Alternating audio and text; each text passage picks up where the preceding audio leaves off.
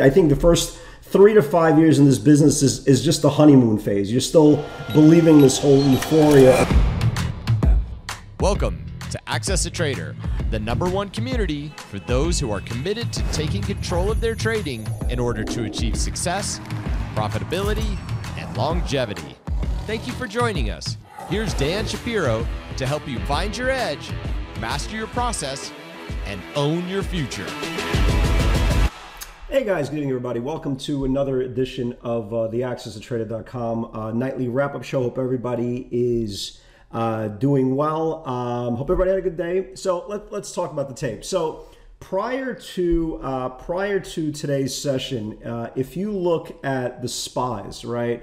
The SPYs up to today, and today was just a little bit better, but up till today had the last 2 days, or the first 2 days of the week, had its lowest 2 volume days for the whole year, right? If you look all the way to the bottom here, you'll see the last 2 days had incredibly light volume, very just not committing an action. We talked about this on the previous video on Monday night, that there was just absolutely no option flow whatsoever. It felt like institutional money kind of just left the building and just has no deal and no desire to come back. And we kept on just going sideways. And you see this whole sideways action, up one day, down one day, up one day, down one day, and all these channels are getting tighter and tighter. Again, tell me if you've heard this before. And the same thing pretty much on the NASDAQ composite. So the only difference between today's session and the last 2 sessions, yeah, we had some pretty decent pivots yesterday, but today it finally felt a little bit normal. I think that's the best way of saying it.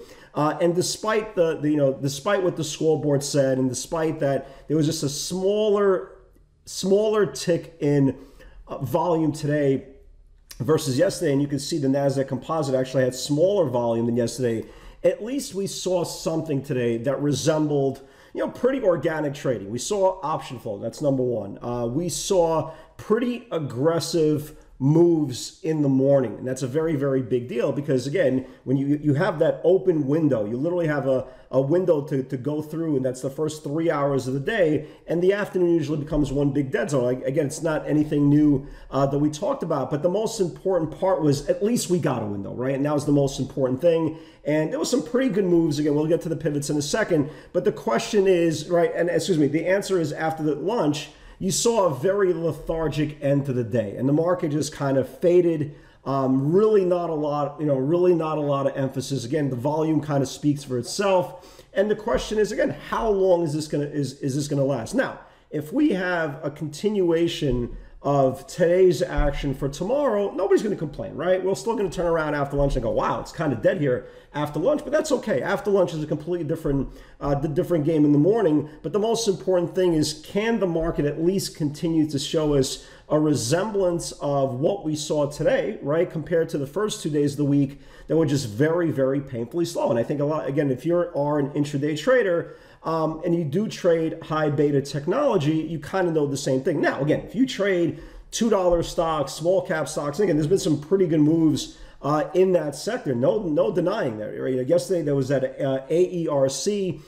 Today was this HTCR. Right? If you these are big moves. So again, if you traded these things, hey, congratulations, that's a really big deal. But for the most part, again, I trade technology, right? That I don't know what the rest of the market is, because that's kind of my thing. So technology is the most important thing for me. And again, the most important sectors right now for the last couple of days of speculation money has been the oil and energy, smaller cap names, and now you're seeing smaller cap names just in general kind of fire up a little bit desire. And again, for those people who are making money, those things are fantastic. But for the rest of us, the majority of market participants who just are looking for institutional money flow, we're still getting this long case. And tomorrow is going to be day 9, right? So now we're talking about almost 2 full weeks of sideways action. Now, again, you can talk about, well, the market is just waiting on CPI. That's cool, right? That's cool. But why is this CPI more important? Think about it. Why is this CPI more important than the last, data, the last Fed conversation, the last Fed testimony? Like, why is it different? Like, I feel like it's almost like an excuse an apologetic statement of why the market has been less than aggressive. That's the best way of saying it, less aggressive the last few days. But we'll see. Again, the hardest part for a newer trader is to kind of sit. Okay, today was a little bit different. Today we had some pretty good pivots. But for the majority of traders, the hardest part is to sit, because again, they see markets flying all over the place, stocks flying all over the place. It's so easy once you start, once you get to that 7, 10, 12, 15 years, not even talking about 20, but 7, 10, 15 years, it's much easier to kind of sit back and relax and kind of analyze and take in the data than to just sit there. Again, I think the first 3 to 5 years in this business is just the honeymoon phase. You're still believing this whole euphoria of, is it Monday at on a random Wednesday, and you're still holding this business to a really high regard. It's almost like a pedestal. You'll learn, right? You'll quickly learn. That desire to trade is quickly going to go away, because you're finally going to realize what this business is and what it's not, right? This the emotional and romanticism of this business in your mind is completely different than what it is. The only question is, can we find value every single day, right? And that's the most important part. The market is just not going higher. The market is not going lower. At least what it did yesterday was, give us at least a line in the sand to the downside, because yesterday it snapped this area here, went down to the 10-day moving average, remounted very, very quickly and rallied. And a move like that should have taken this, the stock market really, really high today, and it just couldn't. It absolutely could not. It kind of rolled over. So here we are, right? That's kind of where we are. That's just the reality. I don't care what trader you are on the planet. You're looking at the same charts as everybody else. Yeah, I mean, look, are there things to do for tomorrow? Yeah, I kind of like the CRM, right? CRM is kind of going...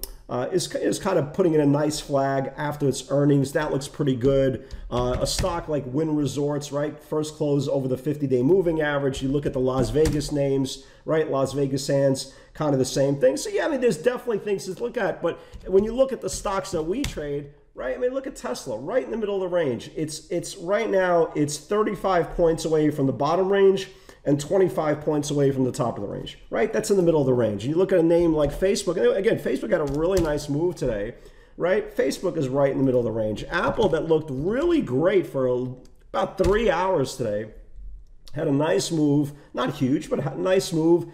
Had some 52.5 weeklies, 155 weeklies, and just died on a vine here. So the market, as of right now, for the technology names only, just absolutely no just gusto, right? One way or another. And if you look at tonight's email, and for all you guys who don't get the email, you're not going to see it. But if you look at tonight's email, for all you guys in the webinar, you'll see there's like 2 smaller cap stocks on there. You'll never, you know what the chances for me to put 2 small cap stocks to watch for tomorrow, right? Probably not, but that's kind of where the hot money is right now. And for all you guys in the webinar who caught that HTCR today, you kind of see, where the money flow is right now and where it's not. So it's a nice little blend going into tomorrow. So I think the most important part is kind of accept that we're back in the range, and unfortunately, that's exactly where we are. But again, as we know every single day, you don't need to look for value, right? It's going to fall into your lap or it's not. And the greatest part about it is there's always the next day. And that's the most important part. That is the discipline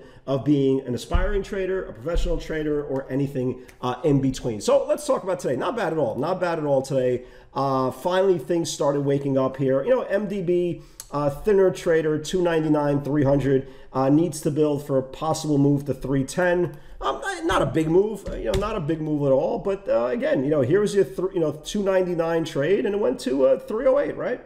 Here's your 299, 300, and just missed 310 and went to 308. Not a bad move at all. Not a bad move at all.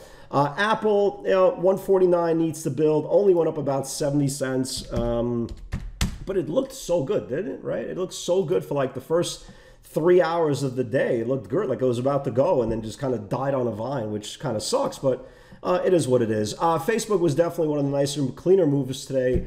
Basically just went straight up. 197 needs to build. Here was Facebook. It traded right to the $200.55 area that we talked about. Here's the whole pivot here. Took out the 197 and traded all the way up to that $200.50 area. Really nice, smooth trade. Wasn't any downticks.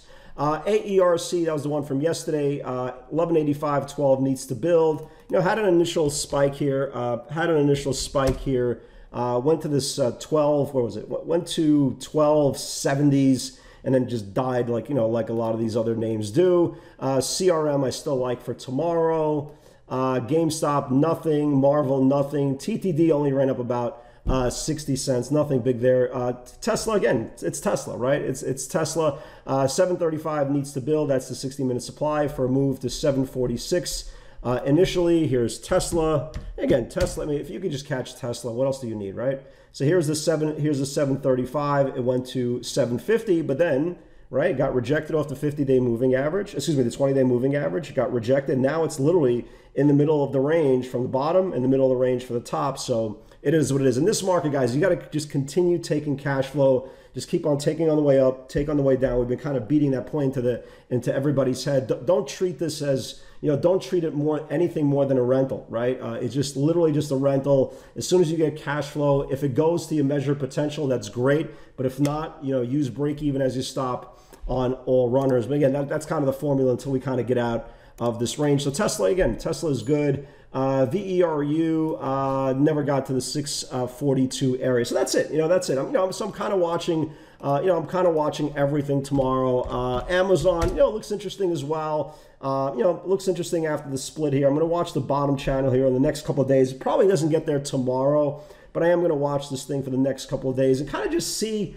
where everything is. I think that's the best way of saying it. Again, I don't have a great vibe for tomorrow because if you go through all the channels today, after your research after the close, you'll see exactly what I'm seeing. Just everything stuck in the middle. But eventually, here's the good news: something has to give. It always does. The question is when, right? That's the question. So pretty solid day. Pretty solid day. Tomorrow, we'll see what happens tomorrow, right? We'll see what happens tomorrow, guys. Have a great night. God bless, and I will see you on the field tomorrow.